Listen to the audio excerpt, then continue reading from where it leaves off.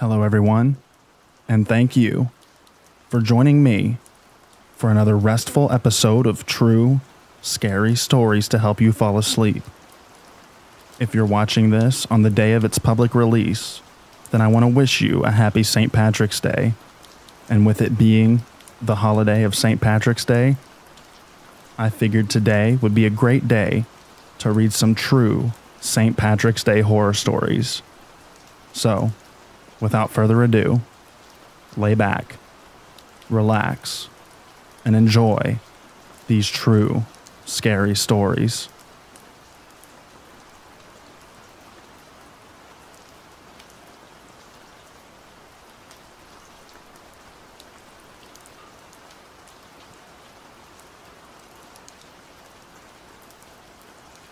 This happened on St. Patrick's Day in 2008. About a month after I got my driver's license. My buddy Eric and I had nothing to do, so we decided to cruise around the Pike, a long stretch of highway surrounded by bars, strip clubs, restaurants, and general scenery, and enjoy the fact that I could finally drive at night. Prior to driving down the Pike, we stopped at a convenience store to get some grub. As we were about to eat the food in my car, an older, very thin black woman approached my vehicle. Being an anxiety-stricken teenager with not-so-fast reflexes, I did nothing. She tapped on the window, which I rolled down just a crack. I noticed she had a horrible lazy eye. I've got a lazy eye too, but her one eye was just darting off in 100 different directions, and was dressed somewhat promiscuously. She was a twig though, so even her tight fishnet stockings were loose on her bare-bone legs. She looked at me with the normal eye, and asked if I could give her a ride to the liquor store a couple of miles down the Pike. I should make it clear that if this were to happen today, I wouldn't have made the mistake of letting her in the car, but I was a dumb kid, and so that's exactly what I did. Eric got out of the passenger side and sat behind it instead. He later explained that he did this so that if she tried anything funny, he could attack her from behind. And the woman got in and sat beside me. She kept thanking me, making an effort to constantly point out how sweet we were for doing this. As we drove down the Pike, she started asking us questions. It started off as small talk. Where are you guys from? How old are you? What are you doing driving around on St. Patty's Day? And eventually, she asked if we were looking to party. We assured her that we were not looking to party, and she smiled and said, "Oh, no. Two good-looking boys like yourselves must be trying to party tonight." Still, I continued telling her that we were just trying to have a calm and normal night. Soon, she mentioned that a friend of hers had just gotten off of work and asked if we liked Hispanic women, which was a very what the F out of the blue question. I told her I didn't mind Hispanic women, I suppose, and she smiled. Good. She's looking to party tonight too. I don't know why it took me that long to figure it out, but it was about that time that the unnerving thought popped into my head. Dude, I think you just picked up an effing hooker. If that was true, then I had already broken the law, so a bit of me went into panic mode as she proceeded to ask us more questions. She asked us if we drank, and then immediately reminded me that I was taking her to the liquor store. Not very subtle. Before long, we finally reached the liquor store. Finally. And as I pulled in, I noticed that the parking lot was completely empty except for a pickup truck. A man was seated in the driver's side seat of the truck, and upon seeing us, he turned his car and drove around me, blocking the exit. My first thought was, oh God, it's an effing ambush.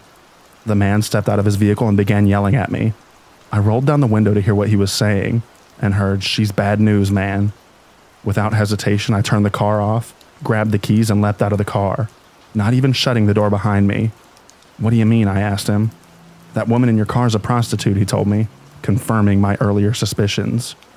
"She walks around that Wawa back there and asks men to drive her to buy booze, and then to the motel about a mile down the road. She's bad news, man."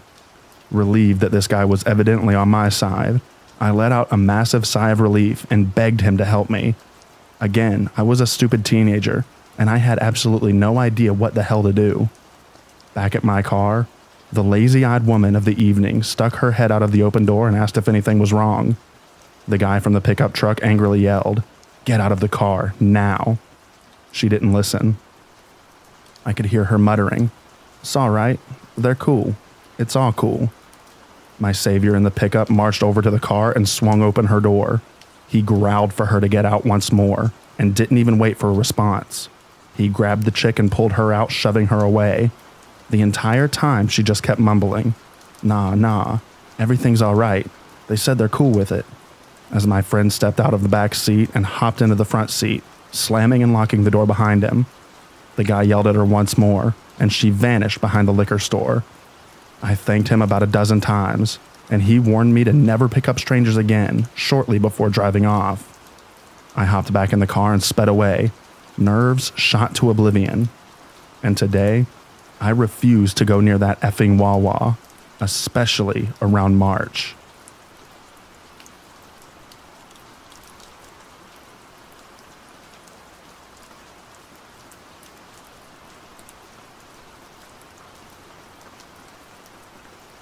Before getting into this next story, I do want to preface it with a couple of things.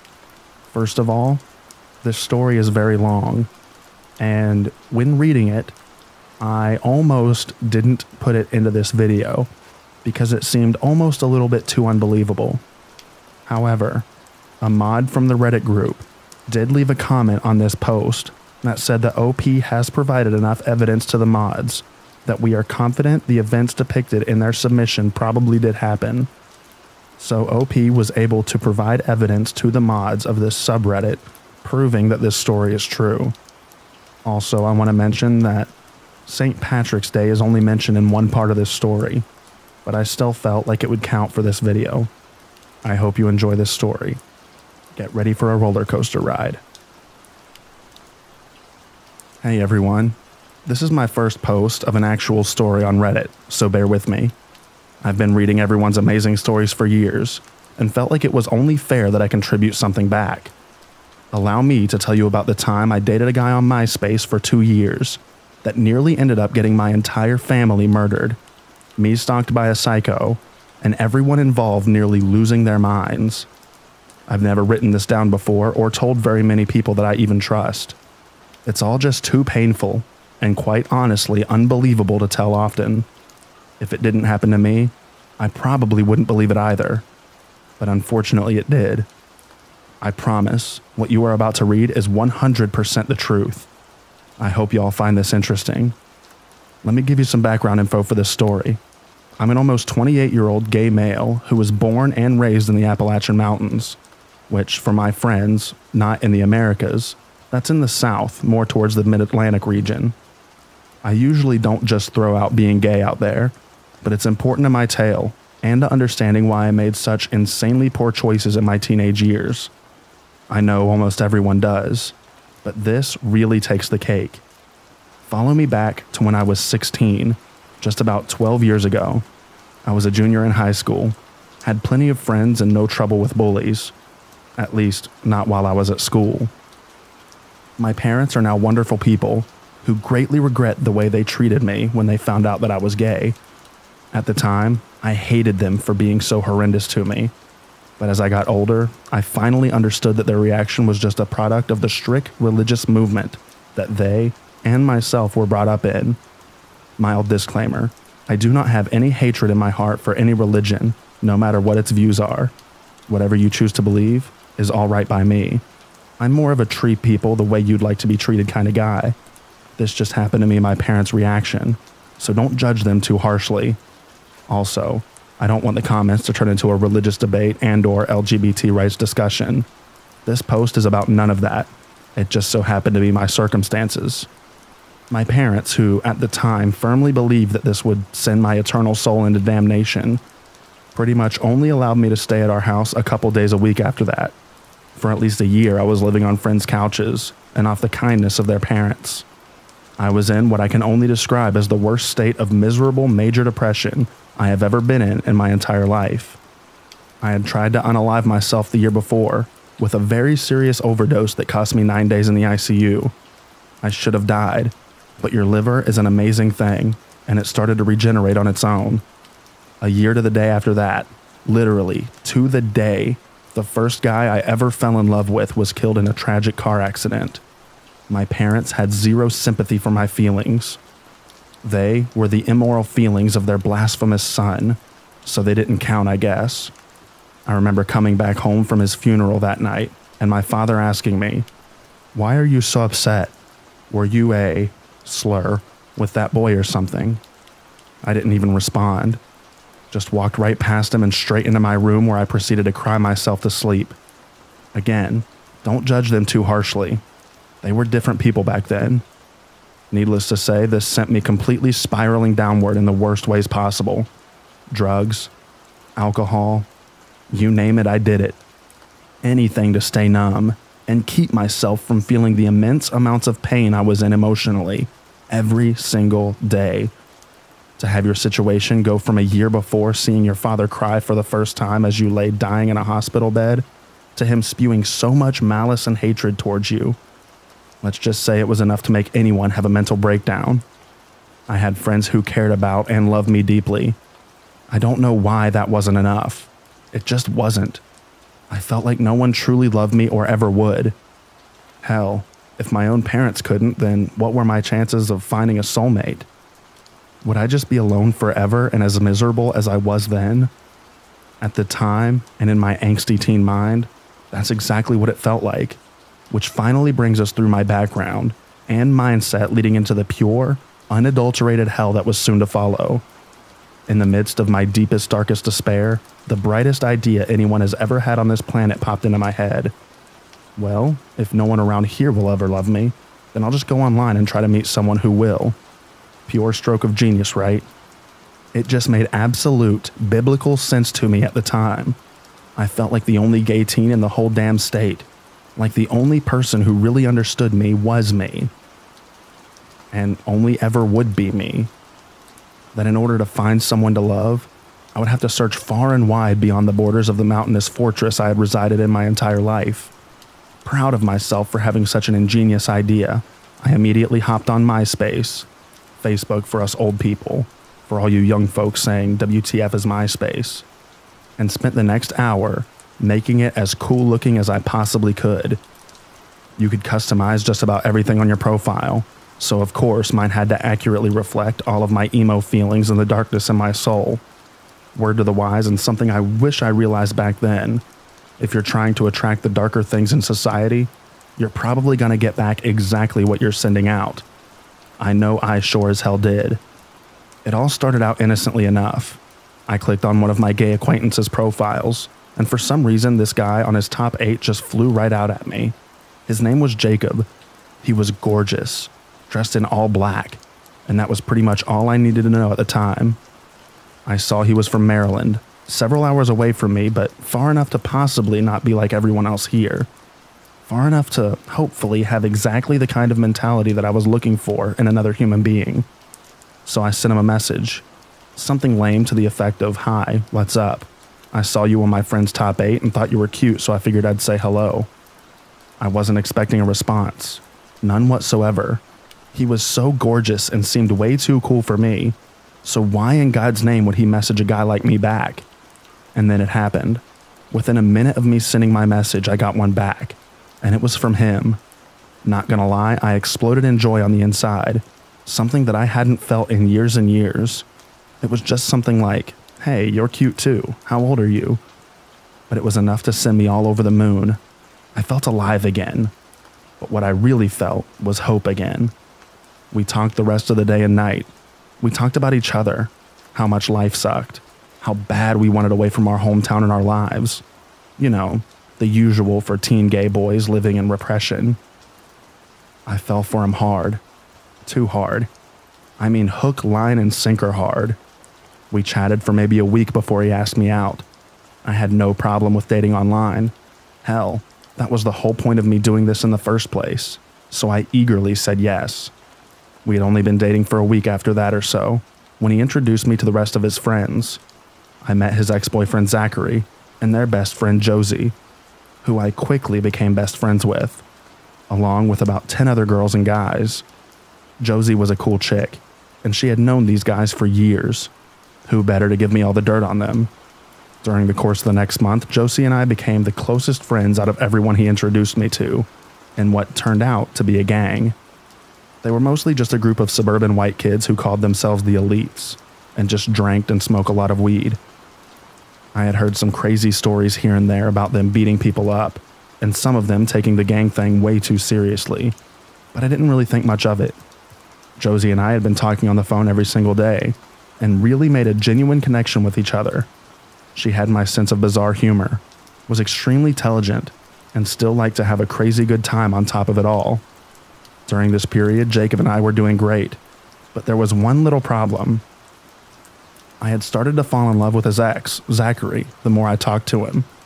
Jacob could be intense and at times violent when he was angry, from what I had heard. But on the other hand, Zachary was his complete opposite. He was too kind for his own good, an extremely caring guy, and he wrote the most beautiful piano music I had ever heard. Being a musician myself, French horn for 10 years, I was immediately endeared to this guy.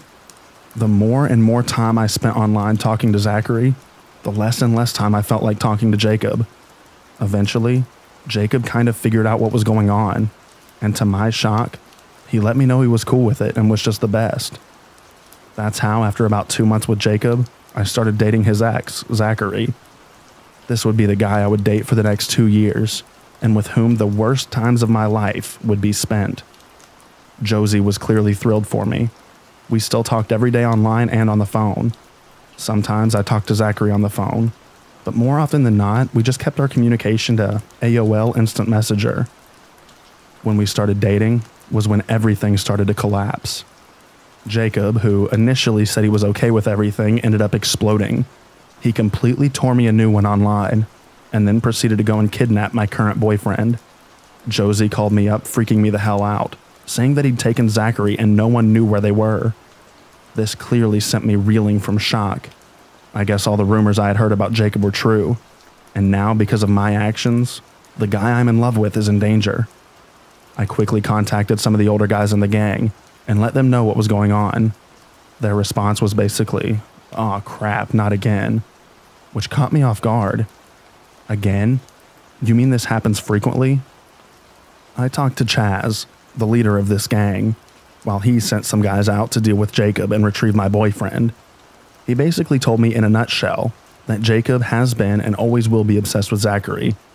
That's when he gets wasted on whatever, goes cuckoo for Cocoa Puffs, and sets out on some wild mission to kidnap and apparently violate my new boyfriend. I couldn't believe it. I mean, I was in complete and total shock, but apparently this situation was resolved easily, and he handed over my man without too much incident. He also received a healthy beating to remind Jacob that it's not nice to go around kidnapping people just because you can. This was the first, and certainly not the last incident I can remember, where a pattern I'm all too familiar with now would develop over the next several years. Jacob would get drunk and jealous. He would do something completely insane to me or my boyfriend, and then after all the freaking out and worrying was over with, he would come crying back to me, begging mine and Zachary's forgiveness. This became a weekly routine, and it began to wear me out mentally very quickly. Flash forward to around a year after I had sent the very first message to Jacob. I was still with Zachary, still best friends with Josie, who I had even been up to Maryland and met in person at this point, unfortunately to miss my boyfriend who was out of town visiting family, and was still dealing with Jacob's craptastic, insane plots to ruin my relationship and give me a stroke before the age of 20. None of this craziness set off any red flags in my head. Not one. As a matter of fact, nothing during that entire year gave me second thoughts about anything going on really. That day-to-day, the sky is falling lifestyle had become the norm for me, and I was used to it. Several of my friends, however, had their doubts, though they were polite enough to keep them to themselves for the time being. This was when the first true danger that threatened me and my family ever arose, and it led to a night that I will never forget as long as I live. Cut to me as a 17-year-old, who in the span of 1 year had accomplished everything he set out to do. I had the perfect boyfriend. Even if I'd never met him, I didn't care. I had an awesome new best friend in Josie. We'd hung out a few times at that point, and I adored her. And I had joined a group of my own in my hometown. My parents were going to throw me away just because of who I loved. Well, then I was going to throw away every single religious thing I had ever been taught and go to the dark side. I became a Luciferian, otherwise known as a Satanist. And boy, oh boy, did I think I was a bad A now. Now, when it comes to the coven I joined in my hometown, that could fill an entirely different story in an entirely different subreddit. Maybe I'll post that experience sometime, but the point of telling you about them was so you could understand what happened next. I received a call one night around 12 a.m. from Josie, who was almost beside herself. Very out of character for her. I mean, hell, Zachary had been kidnapped over 40 times in the past year and she hardly batted an eye. But this was different. She explained to me that Jacob had really outdone himself and lost his mind this time. He had hired a guy from the elites named Sean to come down to my house and kill me, plus my mother, father, and younger sister. My sister is about 7.5 years younger than me, and from the day she was born, I have always been fiercely protective over her. She was, and still is, my beautiful baby sister, and truly the only one in my household that I loved at that time. When I heard that my ex had taken it so far as to hire a hitman to come after my family, I flew into what we around here call a mountain rage. It didn't matter to me if someone simply came after me, but to target my precious sister who had done nothing to do with any of this was the boiling point for me. And even though I despised my parents at the time, I'm still a Southerner. And when you mess with a Southerner's family, then all the crap you're fighting about goes right out the window. Complete and total defend the homestead mode kicked in. I asked Jody when he left Maryland. She told me she found out that he'd started driving towards my house maybe an hour ago. And as soon as she found out, she called me immediately. Okay, so that meant I had at the most 6 hours to prepare, and at least possibly 4 if he got a good head start.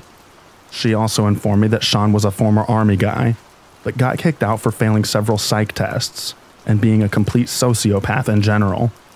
I'm not a big guy, and at the time I weighed even less than I do now. I was 5'7" and maybe weighed 130 pounds soaking wet, but my first thought didn't require brute strength to beat back this attacker. I called up my coven leader Brandon, who lived not even 10 minutes away from me, and explained the situation.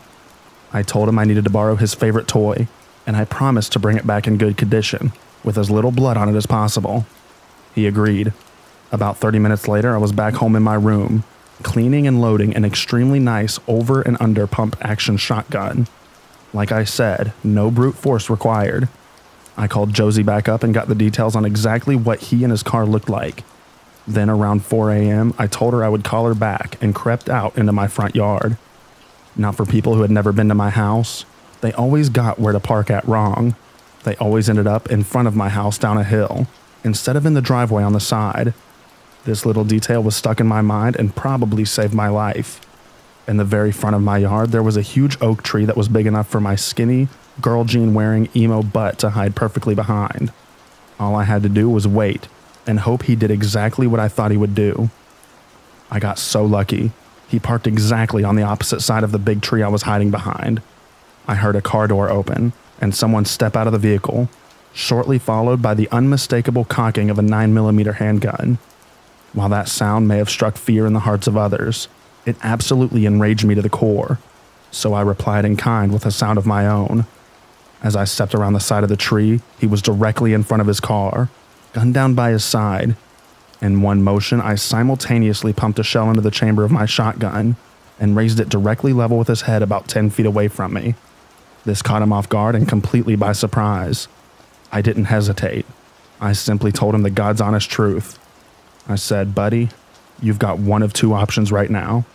Either you get back in your car, turn around, and drive straight back to Maryland without stopping, or you can so much as flinch in my general direction, and I will spatter your brains all across the great state of," insert my state name.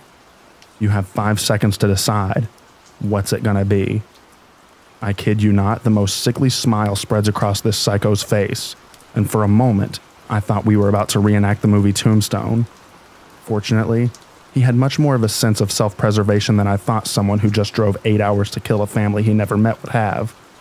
All he did was give a little chuckle and said, "You're a cool dude. See you around." He then walked off backwards very slowly, my gun following him the entire way, got back into his car and just drove off. Right then and there, I made up my mind. I had to tackle the beast head on. I was always raised that if you have a problem, be a man and take care of it yourself. I had to go to my enemy Jacob's home turf and bring this war to his doorstep, just like he brought it to mine. It was time to go to Maryland. After all the drama of being nearly murdered by a nut job, I'd really had enough of Jacob's BS at this point. I got online and cussed him out until a fly wouldn't land on him, making a point to let him know that his little plan backfired. He wasn't dealing with some poor little boy that couldn't fight for himself. And each and every crazy situation that evolved had made me a stronger person, if not a little bit more mentally disturbed every time. I told him he was going to regret the day he ever crossed me and my boyfriend. Instead of apologizing like usual, his true colors finally came out. He laughed at me. He freaking laughed at me. He told me I was cute when I was angry, and said what a damn shame it was that I didn't have a bullet hole in my head. He wished I was dead, and that he never spoke to me in the first place, because he was still in love, more like insanely obsessed, with his ex, my current boyfriend of a year, Zachary.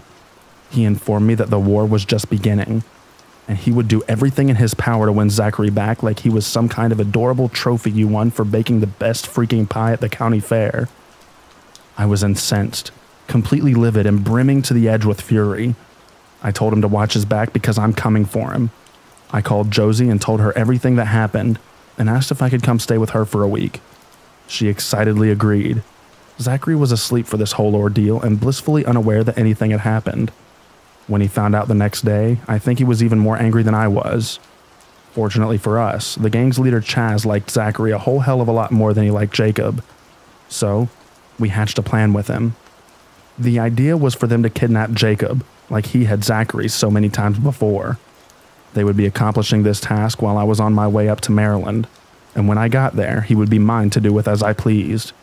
You can imagine on the 8-hour drive up there, all the hideous and heinously brutal ideas that were going through my head. I was going to inflict maximum amounts of pain on this guy that had caused me so much pain in my own life, and I would relish every second of it.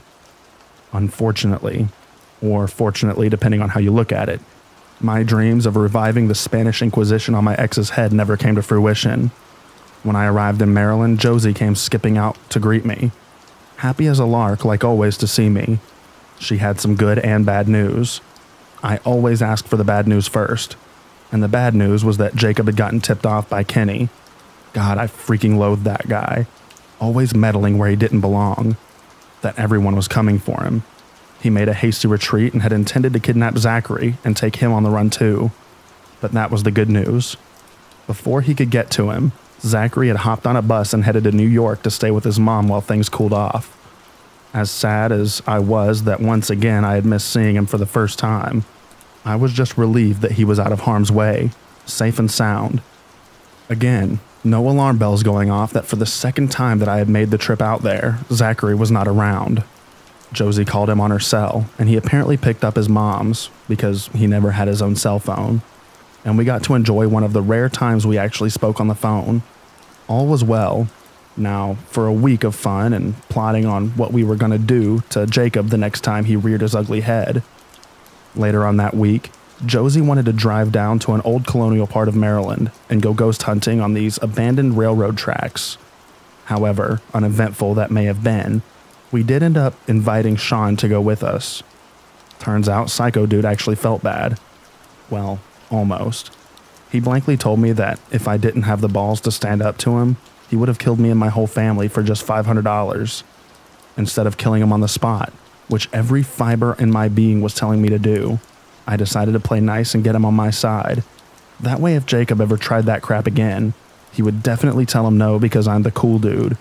Sometimes you catch more flies with honey. Anyways, the rest of the week was normal and a dang good time. Josie and I said our goodbyes and we parted ways wishing each other a Merry Christmas and Happy New Year. The next couple of weeks was semi-normal. No word from Jacob at all. Not even a peep. What a gift, I thought. I'll take it. Year 2 of my relationship began quite happily, believe it or not. Even my birthday month of January was an unusually good one. Then came the next couple of months. 2 months which quite vividly live within me to this day. They also define my life for the next several years. This is when the sky stopped falling, and my world completely crumbled from beneath me into utter devastation. At the beginning of February, Josie had a sudden and urgent impulse to get away from her parents. Now, I could completely understand that, so I happily agreed to let her come stay down south with me. I borrowed my best friend's car and drove a 15 to 16 some odd hour round trip all the way to Maryland and back. My parents were less than thrilled. They told me she couldn't live in the house with us, so I said fine and shelled out my own money to a local La Quinta Inn where she and I lived for almost 2 weeks before my parents caved and let us back in my house. Now, I forgot to mention something extremely important earlier about my boyfriend Zachary. He was very sick. I mean terminally ill, but we thought it wouldn't be for years. I was told he had cystic fibrosis, and he needed a double lung transplant in order to live much longer. He was hospitalized in the beginning of February, and rushed up the transplant list because his condition was so grave. I can't even begin to tell you how after the year we'd been through together, how badly I wanted to be by his side. Unfortunately, he was at a hospital in a part of the country that specializes in treating CF, and was way too far for me to travel. Josie kept me in pretty good spirits about the whole thing. She had a lot of experience with cystic fibrosis since her sister died from it several years earlier. She reassured me that since he was so young and tried to take such good care of himself, that he would probably receive donor lungs very soon and be just fine. I tried not to worry too much, but in reality, I was really worried. Losing him after getting him out of harm's way so many times before was not an option in my mind. How could we have overcome so much, only for him to succumb to his disease? Zachary and I talked constantly when he felt like it, and even though he was scared and alone, he said he felt like $1,000,000 knowing I was supporting him with my love, no matter where I was. That made me feel wonderful, being able to comfort him from so far away, and for a couple weeks my comfort seemed to be doing the trick. Until one day, that day, my boyfriend died suddenly on February 14th, 2008. His lungs filled with fluid. He suffocated and died. There was nothing anyone could do. I was completely and totally lost. Josie broke the news and I collapsed into the biggest mess you've ever seen in your life. She was still living with me at the time, so she tried to console me as best as she could, while she was shedding her own tears at the loss of her best friend. That forever ruined Valentine's Day for me. To this day, it only reminds me of loss and death. You don't realize how fragile your heart truly is until you've experienced a loss like that. Little did I know that even worse moments in my life were about to occur a month later. I was heading on a course for total destruction, and still blissfully unaware of the one person who had been driving this crazy train from day one. Skip forward to March, St. Patrick's Day to be exact.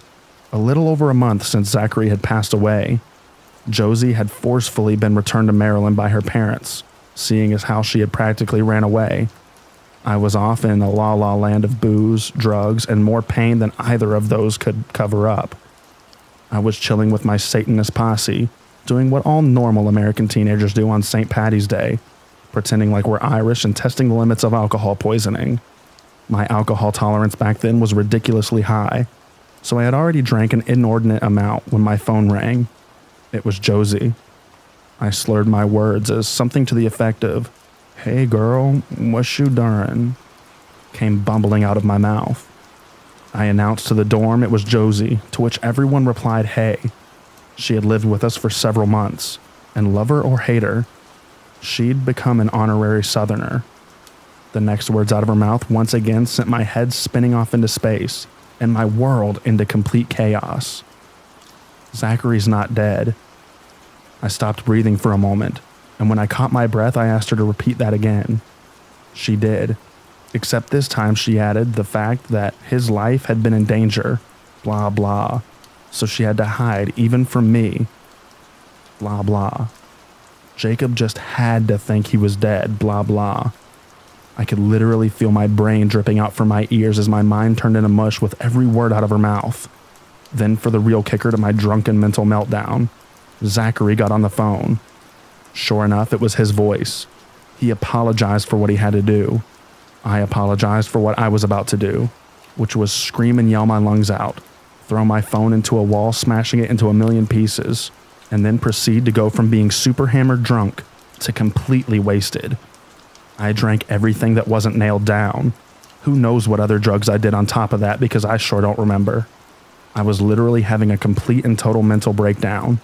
The last strand of sanity in my brain just snapped.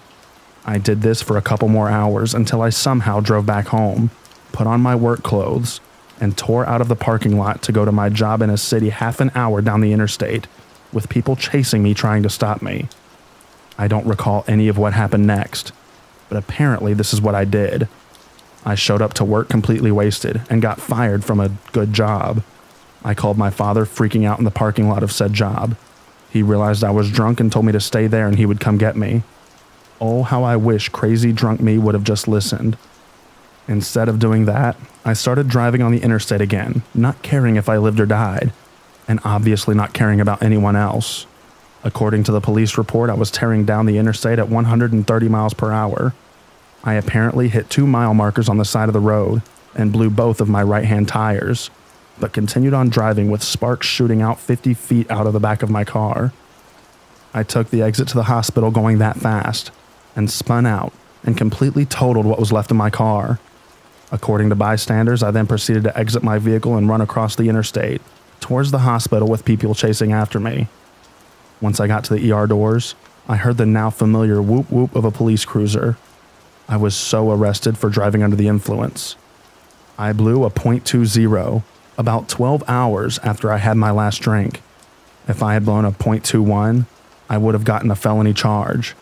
That led to years of failed drug tests, violated probations, and ultimately a year in jail down the line. After that, I decided enough was enough. These crazy people from Maryland and their insane concept of living could go to hell as far as I was concerned. It had been nearly 2 years of torment, fear, and unimaginable pain. Worst of all, it was starting to cost me my mind and my freedom. I was done listening to Josie, and ready to start listening to my actual friends in town, who had been begging me to stay away from those people for a long time now. Some good friends set me down and started to tell me the inconsistencies in all of their stories over the last few years. At first I didn't want to listen, but then eventually there was too much evidence not to listen. Finally, I opened my ears and my mind to what was really going on. I decided to figure this out once and for all. I got on MySpace, Facebook, and every other social media I could think of. I typed in Josie's full name into the search bar of every single one. What I found to this day still makes me want to turn my stomach contents inside out. There, on every social media possible, by using her name and the few email addresses I knew she had, I found dozens and dozens of accounts linked to her emails. Duplicate after duplicate of Zachary's full name on accounts with pictures of her, and the same thing with Jacob, and every single solitary other person in the supposed elites. That's when it finally, after years of denial and torment, it finally freaking hit me like a railroad car full of bricks. Holy crap, she's every single one of these people. She absolutely and unequivocally made up every single solitary one of these people, and has been pretending to be a dozen or more people for over 2 years. As you can imagine, my jaw hit the floor. Thank God I had some close friends there who kept me from falling apart and helped me find every single fake profile she had ever created. I was dumbfounded. Profile after profile after profile that had her pictures but the names of people I thought were entirely real. Prototype accounts before she ended up making the actual fake accounts. Gag or jokes to her, really. In fact, all of this had to be one big, insane, psychotic joke. I was too shocked to be enraged yet. But don't worry, that's coming. I diligently copied every link to every one of her profiles into my AOL Instant Messenger. Then I called her. Hey, how are ya? I'm alright, I guess. Just bored, you? Nope. Definitely not bored over here. Get on AIM chat and I'll show you something really interesting. I was nearly hysterical at that point, and I could tell she knew something was up. Once she was online, I simply asked her, "Hey Josie, what are these?" Then sent her the link to every single fake profile she had ever created in her miserable life, and a few from email accounts I didn't even know belonged to her. The silence on the other end of the line was deafening as I heard her clicking through link after link. Her 2-year-long mental game was over, and she finally realized it. Her words? "Well, F man, guess you got me." She then started to laugh. genuinely laugh as though something remotely funny had just occurred. I don't recall what I said, but apparently it was bad enough for my friends to take away the phone and have to hold me down. Catfish the show or movie wasn't around way back then, so I had unwittingly became one of the first hardcore victims of a stalker in the internet age. Worse than that, I had talked to, lived with, and even befriended the girl who had been stalking and trying to ruin my life for over 2 years. It was literally, and still is, the single biggest mind F I had ever had in my entire life. Thousands upon thousands of messenger conversations, hundreds and hundreds of hours of phone conversation, countless amounts of cash being spent to drive up several states away just to stay with my psycho stalker every time, even bringing her down to live with me for months, having $5,000 mysteriously vanish out of my bank account. Everything was starting to make sense. There was no Jacob. There was no Zachary. There was no gang. What there actually was one completely bat-crap crazy insane girl with more mental problems than could fit in an encyclopedia. She was the only person I ever talked to. She was the only person I ever truly saw. And even worse, she was the one that paid Sean to come down to my house with a gun and try to kill my entire family. Josie was the only person in these last 2 years that had orchestrated any of this. From all the fake kidnappings and boyfriend drama, to faking the death of someone I had fallen in love with and bringing him back just to screw with my head. Who the hell does that? All the events of the last 2 years came flooding into my mind as I realized in each and every one, it was solely her and no one else but her. So many questions raced through my head, the least of all being why me. I deleted MySpace and made my Facebook account private. I only kept friends that I knew are real. I fell completely off the wagon and out of my head. Drugs, alcohol, and more drugs. That's all I could do to cope. Here I was, a gay man that had unknowingly fallen in love with a straight woman, and regardless of whether or not I thought it was a gay man, which I wholeheartedly did, that stuff still messes you up in the head pretty bad. I didn't think I could ever be close to someone again. My world had been rocked and ruined. To this day, all these years later, I still do not trust people. I don't think I will ever be able to trust someone ever again. Can you blame me? She came down here. Yeah, you heard me right. That chick moved into my sister town not even half an hour away from me. I bumped into her by accident and we started talking. Again, as much as I wanted to stomp her in a bloody pulp on the ground, you catch more flies with honey. I wanted answers. Hell, I deserved answers. I told her I was just trying to forgive her, and I needed answers to my questions in order to do so. I asked her if she would sit down with me and tell me everything, and she reluctantly agreed. I politely informed her that this forgiveness was not for her, but it was for me, so I could stop holding on to and living in the past. I explained she nearly killed me and ruined my life, and what she did was the most personal and horrific thing one human being can do to another, especially after I was so good to her. She was polite and let me get what I needed to get off my chest. I tried to be calm and not rude so she wouldn't run away, and I did get closure somewhat and answers to anything. Here is her explanation. Take it with a grain of salt. It started out as a joke when she was in high school. There was a girl who was being mean to her and bullying her, so she thought she'd get back at her by getting her to like a guy online and reveal the awful truth later. Ha ha. She had made a bunch of prototype profiles, and eventually almost 20 profiles in total, so it looked like this group of people had the same friends and they were real. She just pulled pictures off of freaking Google. She knew none of these people in real life. She was having a good old time tricking this girl, when along comes a spider to mess up her web. Me. She said she thought she would just mess with me a bit and let me know she was actually a girl. But after talking to me, she unintentionally fell in love with me. Whether that's true or not, I don't know what to believe. If she really did love me, then why put me through all of this pure freaking hell for 2 years? She said that she wanted to tell me a million times, but it just got out of control.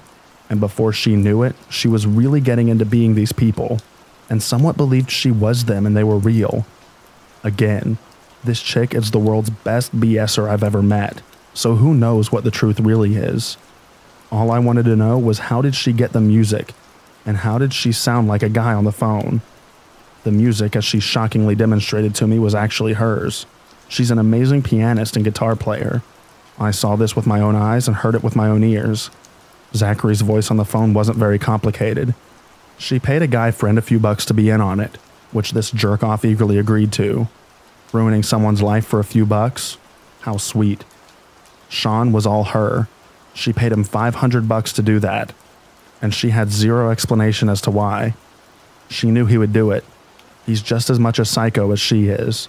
The rest of it was pure fantasy and imagination, all dolled up to be extra crazy so I would care more about Zachary and give her more attention.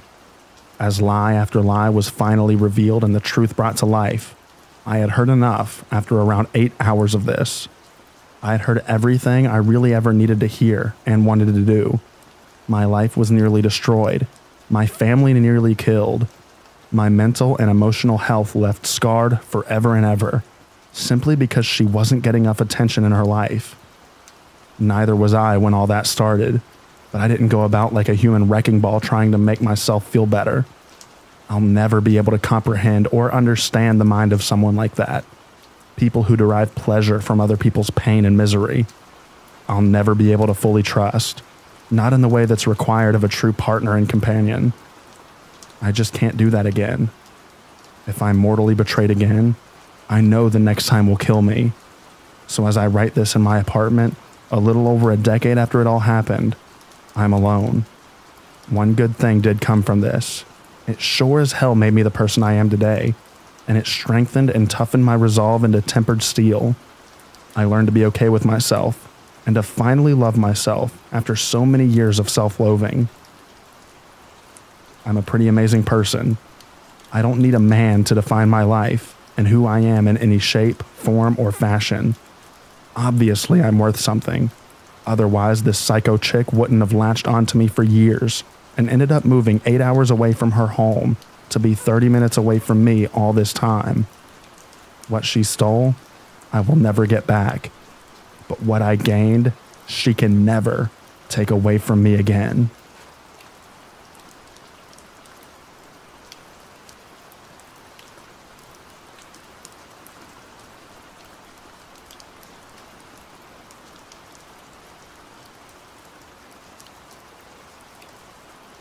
This is a story that happened in college. During my final year in college, I was living in a 2-bedroom on-campus apartment with 4 other girls. My actual roommate, Christine, is a sweetheart, and we're still like sisters even now, after over 10 years of friendship. That was our 3rd year rooming together, and we even signed up for the same summer abroad programs. We like to joke that we've used up all of our roommate luck by finding each other, because all of our suite/apartment mates were interesting. The rest don't warrant individual stories on their own, so I'll just type it up in the comments. The other 2 girls sharing our apartment was Chelsea and Brittany. Chelsea was normal, but Brittany was problematic. She would always bring different guys home every night, which was fine, except for the fact that she was in a relationship with a cop who carried a gun everywhere with him and had serious anger and jealousy issues. Oh, and she would passionate hug all over every surface of the apartment. The night this incident happened, there was a St. Patrick's Day party with free concerts happening in the school, so there were loads of people on campus. Brittany and Chelsea have gone off to party, but Christine and I decided to stay home to binge on Friends reruns, because we're just so cool. In the middle of our Friends binge session, we heard someone hammering at our door. "Hey, can you let me in? I need to borrow your phone." It was a male voice. We immediately assumed it was one of Brittany's guys. Sometimes they would make up stories just to get into our apartment, then refuse to leave until she comes back so they can hook up/get into shouting matches, usually cheating related. "What should we do?" Christine whispered to me. I knew what she wanted, but she was way too nice to say it, so I said it for her. "Let's pretend we're not in and not answer." We were in no mood to entertain a guy for hours while we waited for Brittany to get back. The guy banged on our door and asked to borrow our phones several times, but eventually gave up and left. We had fun watching the rest of the episode.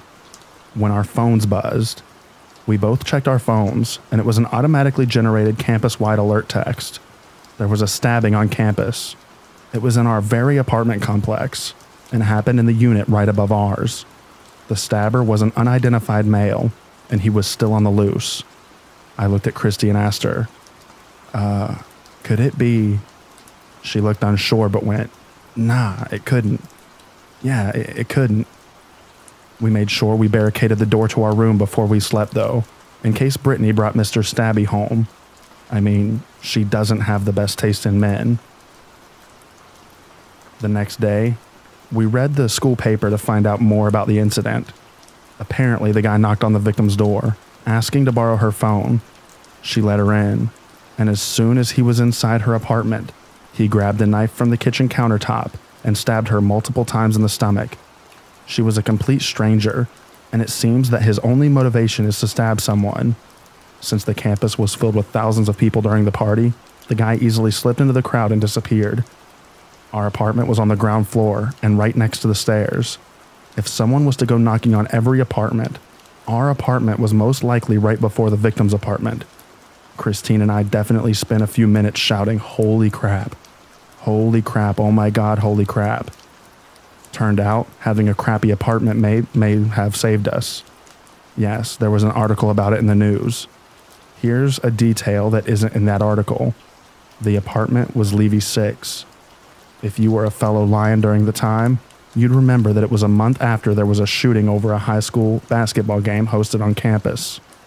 Fortunately for me, I was graduating in 2 months, so my mom couldn't pull me out of LA and make me move back to Indonesia ASAP. Yes, my mom received the alert too, knew our apartment's layout, and so she also pieced everything together and realized that it could have been me or Christine.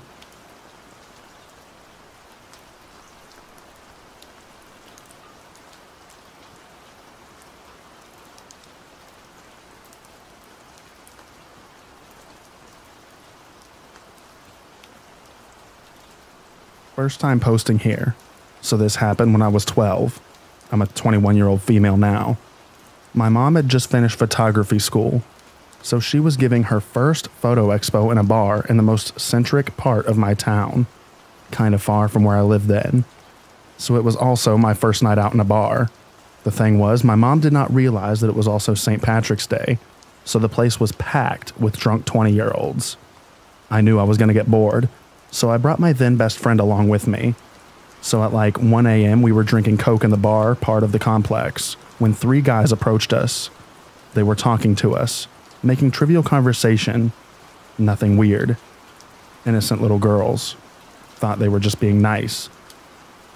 Then they started asking questions. What were we drinking? How old were we?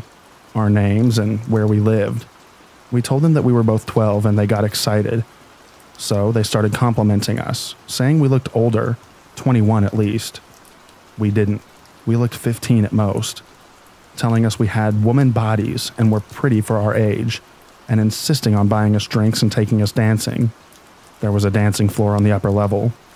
At the moment, I remember feeling flattered but also scared and anxious. I had had my first kiss like a month ago, so the idea of dancing with someone older than me made me anxious. My friend wanted to go with them. I got close to her and whispered that they were making me nervous.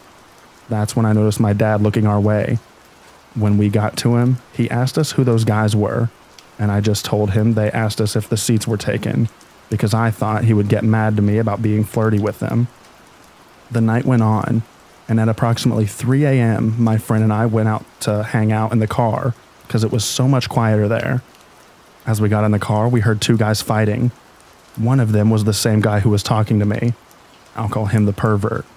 Don't know who the other 2 were. The other guy takes out a bottle and breaks it into the pervert's head, knocking him to the ground. There was blood everywhere, and the guy was on the floor bleeding, but not dead.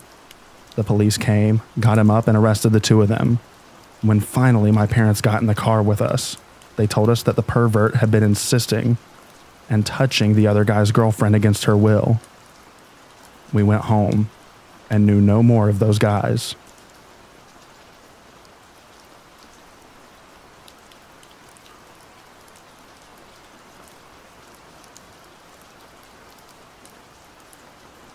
It was St. Patrick's Day of 2011, and I'd just gone out for a beer and wings at a local pub with some friends. I didn't feel like staying out too late because I had a class early in the morning the following day. I had maybe 2 or 3 bottles of beer over the course of the night, and was mildly buzzed but nowhere near drunk. Because everyone else planned to stay out much later than me, I walked home alone around midnight, which wasn't a huge deal because I only lived about 5 minutes away. At the time, I was living in a small basement apartment in a quiet residential neighborhood. I went into my bedroom, which had a small window near the ceiling that faced the backyard. Outside of the window, the ground was dug out, and there were some large items belonging to the backyard pool, which was out of service for the winter, stacked around the brick wall. I turned on the light in my room and started to get changed. I was completely naked and facing towards the window. I glanced up and saw what I thought to be the reflection of my face in the window. I glanced away, thinking nothing of it at first, but then I felt like something really wasn't right. I looked up again and take a closer look at the face in the window. My eyes widened, and I tried to awaken slightly from the alcohol buzz. I looked closer and realized that the face was moving around in a way that did not mirror my own movements. Also, the face was smiling and speaking. I realized there was a young man who must have literally trespassed into the backyard, maneuvered himself behind all of the pool supplies, and crouched down in the dugout area outside of the window.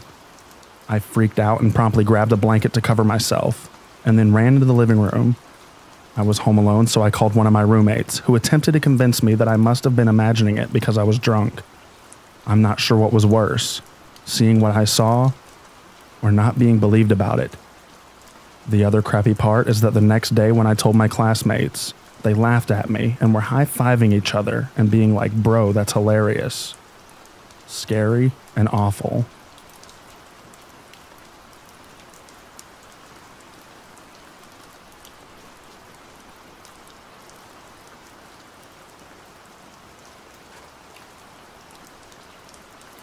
Thank you so much for listening to the stories in this video.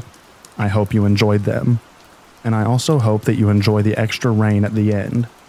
I hope you get a restful night's sleep. Good night, everybody.